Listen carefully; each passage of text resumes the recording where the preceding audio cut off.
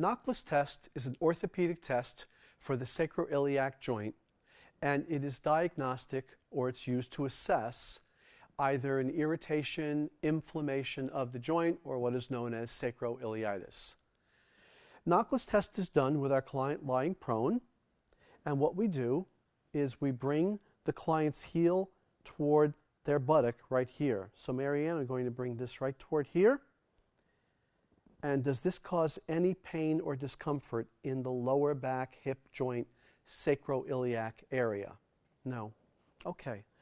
The idea behind Nachlas test is, as we flex the leg at the knee joint, the quadriceps femoris musculature is stretched. One of the quads, the rectus femoris, crosses the hip joint. It's a hip flexor, but when the distal attachment is fixed, then the proximal attachment will pull the pelvic bone on that side, in this case on the right side, into anterior tilt. If the right pelvic bone moves into anterior tilt, but the left pelvic bone is stabilized against the table, then that means we're introducing motion into either the right side sacroiliac joint or the left side, or both. If one of the sacroiliac joints is irritated or inflamed, that could cause pain and it would be positive for a Nachlas test. Nachlas test is a very easy test to perform. The only thing that we need to be concerned with is if the client has a pathologic condition of the knee, then the client might not be able to have full flexion done here. So we need to know that in advance. We can better understand how to interpret the results of Nachlas test if we look at the underlying mechanism. So here we have a bony pelvis, left pelvic bone, sacrum, right pelvic bone.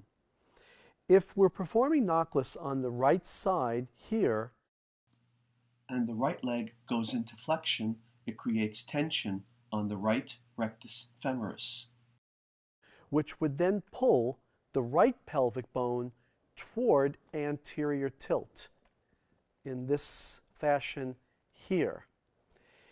Assuming that the left pelvic bone is stabilized against the table, which it would be, and therefore the sacrum is stabilized, we are introducing motion into the right sacroiliac joint. If that joint is inflamed, then that might cause the client to experience pain there. And indeed, the client pointing and indicating pain at the right side, the same side where we did the test, sacroiliac joint, is a positive for Nachlas test. But interestingly, very often the client will point to the contralateral sacroiliac joint because they experience pain there. When that occurs, we both know that the left side sacroiliac joint is irritated, inflamed, and we know that there's a limitation most likely in movement at the right side, the ipsilateral side sacroiliac joint. The mechanism is as follows.